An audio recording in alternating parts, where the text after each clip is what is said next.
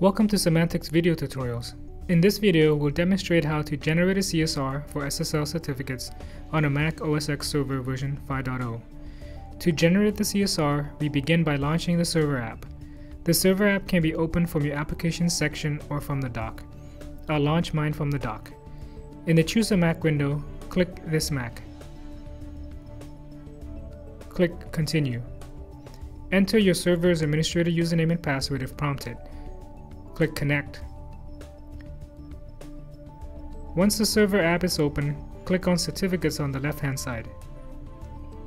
Click on the plus sign on the bottom left corner and choose Get a Trusted Certificate. Click Next on the Get a Trusted Certificate dialog box. Select the hostname on the drop-down for your SSL certificate. Enter in your email address.